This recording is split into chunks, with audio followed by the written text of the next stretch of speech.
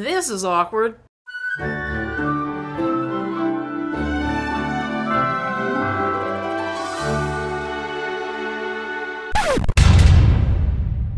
Welcome back to Everybody's Movie Ever. My name is Jess and I'm watching Everybody's Movie Ever, and I found a movie! Sabrina Goes to Rome, which you just saw on Monday.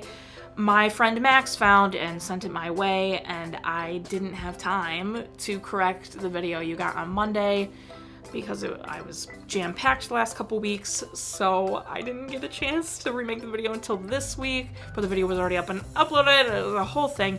So today I'm adding all the additional stuff about Sabrina Goes to Rome right away. I covered a bunch of the big information for Sabrina Goes to Rome in the first video. The link will be in the description. Be sure to watch that. It came out Monday, so it's not a big gap. But there were obviously a bunch of characters that I didn't know if they were starring or main characters, what have you, until I watched it, so I'm going to be adding a bunch of actors, and they are Eddie Mills, Tara Strong, Eric Alexander, and James Fields. Eddie Mills plays Paul, and is best known for Dancer, Texas Pop 81, Without a Trace, Wannabe, and Winter Break. Tara Strong plays Gwen and is best known for Batman the Killing Joke, The Powerpuff Girls, My Little Pony, and Fairly Odd Parents. Eric Alexander plays Alberto and is best known for Doppio Double, Tuffy, Insula, and At War with Love. James Fields plays Travis, and this is his only credit. Okay, so Sabrina's in Rome. She's in Rome because she's got this locket from an ancestor that she has to figure out how to open in like a week. Otherwise, all bets are off for that ancestor, like she's trapped or something.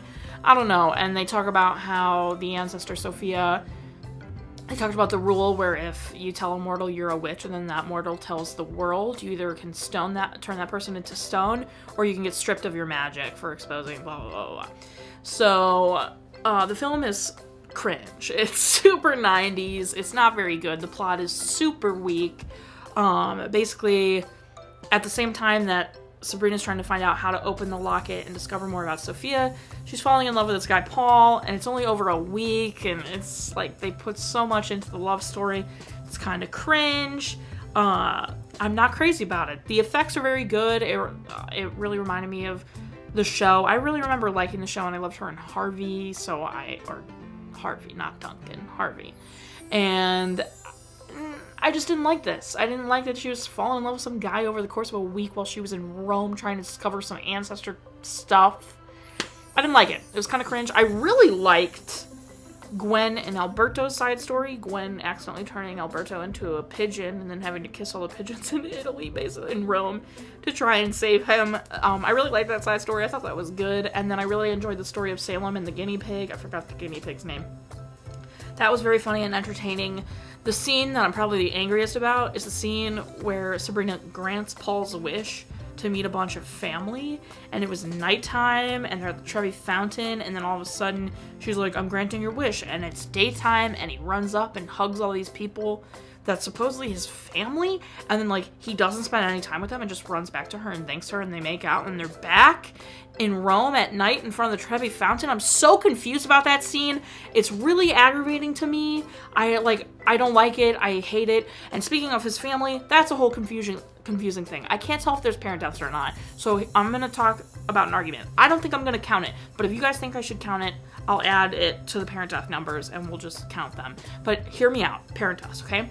He says nothing about his birth parents. He never mentions his birth parents, doesn't talk really anything about them. He does say that he had people who had adopted him, but he refers to it as an old couple that had adopted me passed away. And he's obviously still very young, so I don't think he looks at the old couple who adopted him as his parents.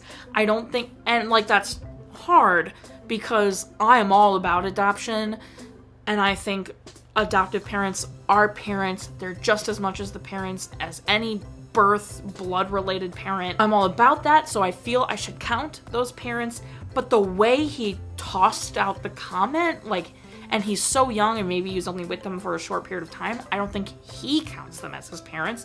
So I feel like I can't count them as his parents, so they shouldn't be parent deaths. So I'm really gonna have to leave it as a judgment call for you guys. I think I'm leaving it up to you. Do you think I should count those two deaths as his parent deaths, or should I just leave it?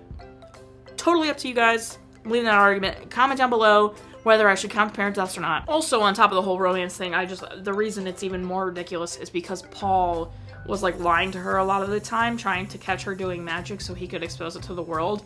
And then she tells him she's a witch after a week of knowing him. She tells him she's a witch, and then like thinks he might tell the world, and she says she can't turn him to stone because she loves him. And it's only been a week. You've been a witch your whole life, and you love being a witch. And then a guy you met for a week, you tell you're a witch, and then he's going to expose you, and you can't turn him to stone because you love him? You've known him for a week, and he might jeopardize everything you love? No! I hate it. Okay, that's everything I have for the found of Sabrina Goes to Rome. I'm glad I got to watch it and kind of poop on it. Sorry, Sabrina. I really liked the show, so I don't know what about this movie is making me be like, But that's everything. The original movie count literally just happened, so the movie count. And then Parent Death is up to you guys. Comment down below whether I should count them or not count them, and then I'll update the number depending. Cry count is still the same. If you want to keep up with movie watching, when follow me on Instagram and tell you find out what movie watching when I put up videos every Monday and Friday, sometimes Wednesday. Join Patreon, buy merch. Until next time, comment, like, subscribe, and unsubscribe. You are, so you don't be Travis about it. He was trash. That's everything.